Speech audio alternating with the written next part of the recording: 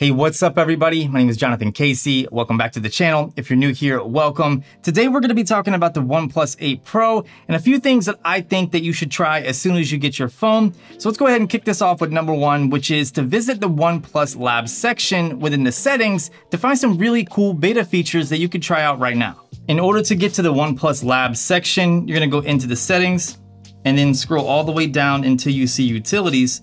Tap on utilities, and then at the very bottom, you have Oneplus Laboratory. Go ahead and tap on that. And these are the different features that you have access to.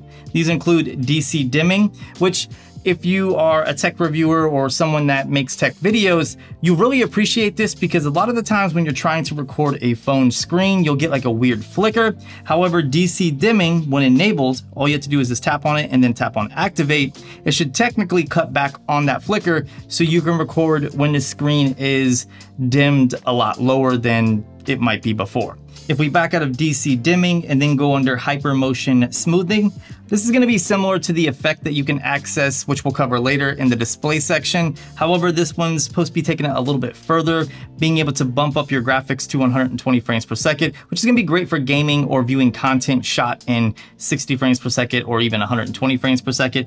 But I really haven't noticed a difference. If we back out of motion smoothing and then go under enable dark tone in more apps. So this is supposed to bring dark mode or dark tone mapping to apps that don't fully support it. However, if I enable it and then go under an app that doesn't actually support it, such as Facebook, you can see nothing has changed. If I go under another one, such as Send Anywhere, so we'll open Send Anywhere. Again, you can see nothing has changed. But then you go back to the setting and it still says that apps have to support the forced way of enabling dark tone mapping. I don't really understand it, but I'm gonna keep tinkering with it. And the reason why I'm bringing it to your attention and showing you these features is so that way you could do the same thing, play with them, and then you could also give OnePlus feedback on these beta features. It's really nice to be a part of the OnePlus community, and this is just one way that you can be involved with that community. The next thing I think you should try as soon as you get your OnePlus 8 is something called Quick Launch. How it works is if you're on your lock screen and your fingerprint scanner is enabled, just press and hold on the fingerprint scanner. And then as you swipe your finger, you can do different actions. Like I set up a custom one to launch Pro mode, but you can do a new event, add a notes, or do a voice search. There's a lot more that you can do. These are just some of the ones that come preset. Let me show you how to access Quick Launch and how you can set it up yourself. To access Quick Launch, you're gonna dive into your settings and then we're gonna do a search for Quick Launch. It's the easiest way to find any of the settings that I go over in this video, so just keep that in mind. So right here at the top, it says Quick Launch, tap on that, and then tap on Quick Launch again. You can see I already have it turned on, but by default, I believe it's turned off. So go ahead and enable it, go into shortcut settings, and here's where you can apply different shortcuts. So just tap on Add Shortcuts, and then this is a long list of things that you can do. So I highly suggest that you check it out. And if you don't like any of the preset shortcuts, you can always add an app yourself. So that way, if I wanted to maybe do Lightroom, I could do that. Now when I back up, go to the lock screen, press and hold on the fingerprint scanner, and then swipe over, I can launch Lightroom. I would keep the list very minimal for the most part though, because it's kind of difficult to swipe your finger over and over without it lifting the screen.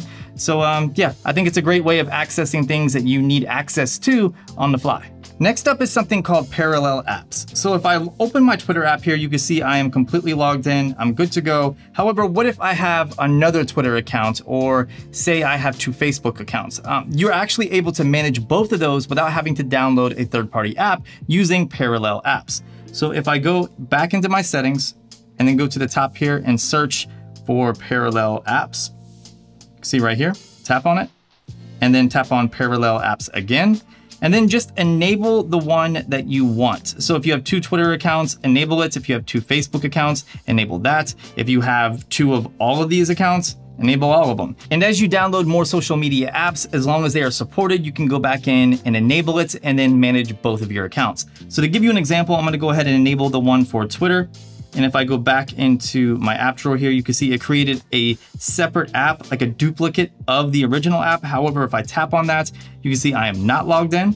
And if I go back and tap on my original Twitter app, you can see I am still logged in. And if you're wondering if Snapchat works, because I know that's gonna be a question down in the comment section, let's go ahead and bounce over to the Google Play Store. and download Snapchat.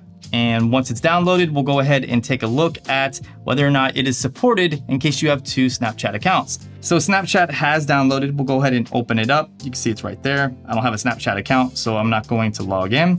But if I bounce back into the settings under parallel apps, you can see it popped up right here. So if I enable it and then go back into my app drawer, I have 2 apps here. So if you have 2 Snapchat accounts, you can manage both. I know this isn't like an exclusive feature for the OnePlus 8 or OnePlus 8 Pro, but it's still really cool and something that I suggest that you check out, especially if you manage multiple accounts every single day. I would love to see this open up for other apps like Creative Cloud subscriptions. That way, if you have 2 different subscription services, maybe one for school and then one for personal use, you can browse both Lightroom folders. That would be really neat. But overall, parallel apps is definitely something I recommend that you just dive in and mess with it if you have the need to use it.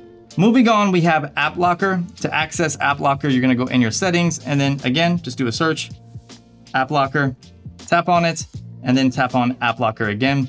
Now, App Locker is gonna be great for people that have a lot of important information that you just don't want in the hands or eyes of someone else, or if you have an app that you just really don't want your kids messing around in case they accidentally delete something like maybe your gallery app, something like that, you can lock it down to where it requires a password to get into that application. So we're gonna go ahead and set this one up. I'm gonna enter my PIN real quick. And now we have access to the App Locker. I can add an app just by simply tapping on the Add App button. And we'll say I want to add my gallery. So I'm gonna go ahead and lock down my gallery. And then it says hide notification content. So that means you can actually hide like a social media app or an app that you're steadily getting notifications for, like maybe your email app. You can put that in an App Locker, which might be smart in case you give your kids your phone a lot and they could accidentally delete important emails. So that's there and it could be useful for that scenario. But you can see I have the gallery locked down now. So if I go back and then try to access my gallery, it's gonna prompt me for a PIN. Another cool feature is the ability to do a quick reply in landscape when responding to like maybe an Instagram notification versus having to do it in portrait. To access quick reply in landscape, go back into your settings, type in quick reply, and you'll see it pop up right here. Quick reply in landscape, tap on that, and then tap on it again at the very bottom of that list. These are gonna be the apps that support quick reply in landscape. Just like a lot of the features on this list, the applications do need to support this feature. Luckily, apps like Instagram, WhatsApp, and many others are very widely used applications, so you shouldn't really have too many issues. Once you're inside the setting, just start enabling the apps that you want to support quick reply in landscape, and then also enable the use floating keyboard option. Personally, I like it. You don't have to do this, but I think it definitely makes a difference. So let's say I'm on YouTube and I'm just, browsing through some videos here. My phone's already in the landscape position, and then all of a sudden I get a notification. So here's one on Instagram. If I tap reply, it's gonna give me my feed over here, but if I tap on the message box right here, it's gonna pull up a little mini keyboard that I can move around on the screen, but I can also use to swipe type. If you long press the power button on the OnePlus 8 or the OnePlus 8 Pro, it's actually going to launch the Google Assistant versus pulling up the power menu. But if you want to customize that or any of the other functions associated with the power button, you can do so. In order to change or customize this feature, let's go ahead and dive into the settings and then go under buttons and gestures. At the very bottom, you have the option for double click the power button and press and hold the power button. By default, the double click is going to launch your camera, but you can disable it altogether if you choose to do so. If we go back and then go under press and hold the power button. Now by default, if you press and hold it, it's going to pull up the Google Assistant. However, I like to change it from Google Assistant to the power menu because I would much rather have it pull up my power menu. And that's how you can adjust the power button functionality. Another thing I recommend is knowing how to adjust your display settings. And I'm not just talking like your standard settings, but getting into the advanced portion and really finding out how you can adjust your refresh rate, your color calibration, or even your resolution. To access those settings, go back into the main page on your settings and then tap on display, and then go down to where you see advanced and tap on that. Now this is gonna be where you can change all of the advanced functionality that is associated with your display. So you have screen calibration. Right now mine is set to advanced and then display P3. This is gonna give you an extremely accurate looking display while also giving you plenty of saturation to make the colors more enjoyable versus the muted tones on natural. So I like to leave it on advanced and then display P3. However, you can do sRGB or you can do AMOLED wide gamut. So I'm gonna leave it on the P3 setting, the one that I had it on originally. And then if we back up, we can also change the resolution from Quad HD Plus to Full HD Plus if you want to conserve a little bit more battery life. However, if you really don't want to take your phone out of Quad HD Plus, but you still want to conserve some battery life, you can always enable auto power saving, and this is going to dynamically switch between Quad HD Plus to Full HD Plus based on the content that you're viewing and whether it's the appropriate resolution for that content. So if you turn that on, technically speaking, you should be able to reduce the battery drain that comes associated with leaving your phone in Quad HD Plus all of the time. So if we back out of resolution and then go into refresh rate, this is gonna be where you can switch from 120 Hertz to 60 Hertz. 60 Hertz is going to be less smooth, but you're gonna get better battery life, and 120 Hertz is just going to be ultra smooth. I personally just like to leave it in 120 Hertz because I love that silky smooth frame rate. It just looks awesome, especially in Quad HD Plus. But if you wanted to conserve some battery life, you could drop it to 60. I would love to see like a 90 Hertz option here. I don't know, just a thought, could be pushed out in an update. If you like to read a lot on your phone, then you really might appreciate reading mode. To access reading mode, go back into your settings, go under display, scroll down until you see reading mode. What reading mode is gonna do is change your display either to a chromatic effect or to a mono effect. Let me show you. So first of all, I'm going to assign an app, that way it automatically switches to reading mode whenever I launch that app versus having to go in and manually turn it on and turn it off yourself. So I'm going to add Feedly to the app list, and then you get to pick the effect. So let's go ahead and try them both. First, we'll do chromatic, we'll back up, and now let's launch Feedly. So we'll go into Feedly, and it should automatically change into the chromatic effect. Basically, it desaturated the entire image. You can see there's still some slight saturation here with the green, but for the most part, it is a black and white or more sepia tone-like image. So now let's go back into the settings, go back under display, scroll down to reading mode, and now we're gonna change it to the mono effect. So we'll re-add the app and then change it to mono, and now we'll go back into Feedly. And this should take away all of the saturation and it should be a black and white image, which it did. So if you're big into reading digital magazines or books from maybe the Kindle app, make sure to check this out. It should be much easier on your eyesight. The OnePlus 8 and the OnePlus 8 Pro both have phenomenal displays, but if you want to get a little bit more contrast and vibrancy out of your display, go into your settings, go under display, and then toggle on the Vibrant Color Effect Pro. It gives you a little example of what it's going to do right here. So now if we go into YouTube and watch maybe some 4K HDR content, you're going to notice that the colors are a little bit more vibrant, a little bit more punchy, and it's going to provide more contrast than when the mode was toggled off. Some videos it's going to be hard to notice, but even if it's just a minimal amount of difference, you're going to see a difference. The display on the OnePlus 8 Pro has a refresh rate of 120 Hz while maintaining the Quad HD Plus resolution. Where the refresh rate or the 120 Hz really comes in clutch is when viewing content shot in 60 frames per second or higher, or playing games and you want a higher refresh rate. But if you wanted to force this smoothness on, say, 24 frames per second content, you can do so. To enable that, go into your settings, scroll down till you see display, and then make sure motion graphics smoothing is on. It doesn't work that good on mini TVs. You'll notice a lot of artifacts and weird stuff going on. For the most part, it works okay on this device, but honestly, I really can't see a big difference between content with this feature turned on versus content with this feature turned off.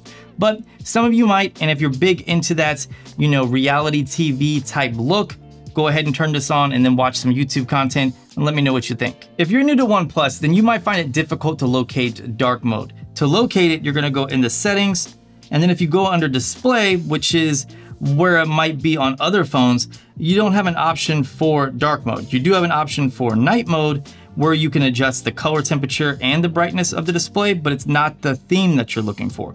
So what you're gonna do is go under customization and then tap on preset theme and then turn it to nuanced dark. And this is going to change the overall theme of your phone, giving you that nice AMOLED blackout theme that you might have been looking for. Now, while we're in here, let's go ahead and talk about the next thing that I think you should do, and that's customize your phone. So inside of here, you have a lot of customization options. You have lock screen customization, so you can switch up the wallpaper, the clock type, the fingerprint animation, and the horizon light. The horizon light is a light that will appear whenever your screen is turned off and then you get a notification. You'll see different lighting effects light up the edges of the display, and it looks pretty cool.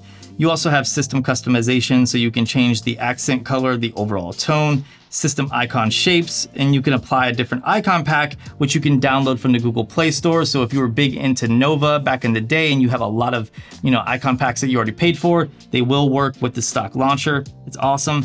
You can also adjust the font, so you can have Roboto, or you can use OnePlus's own font. I really like the OnePlus font, and that's the one that I tend to use the most. But yeah, I really suggest that you go into this customization setting and then really make this phone your phone. And since we're on the topic of customization, I definitely recommend that you go in and check out the home screen settings to customize different gestures and things like that. What you're gonna do is just press and hold on the display, go under home settings, and these are all of your home screen settings. You have the swipe down gesture built right into the stock launcher, your Google Home feed, which is swiping over to the right will expose your Google Home feed. You can disable it if you want to, double tap to lock. You can hide different icon labels. You can switch up your launcher layout, which means either have an app drawer or no app drawer. You can, customize the app drawer itself. There's a lot that you can do in here, but one thing I want to talk about in particular is something called hidden space, which does exactly as the name implies. So at the very bottom, there's an option for hidden space. Just tap on that, and it's going to tell you the gesture that you need to perform in order to access hidden space. So if I go home and then just pinch out, there's my hidden space, and I can add different applications to this space and easily access them just like that. So it's pretty neat if there is something that you want to keep secret or keep hidden. Not sure why, but you could hide it there. I know there's a lot of other things that the OnePlus 8 and OnePlus 8 Pro can do, especially with the camera. So I'm gonna do a dedicated camera walkthrough. If you don't wanna miss that, go ahead and click that subscribe button. If you enjoyed this video, consider dropping it a thumbs up. If you have anything to add to this list, leave it down below in the comment section, and I'll talk to you fantastic people in the next video.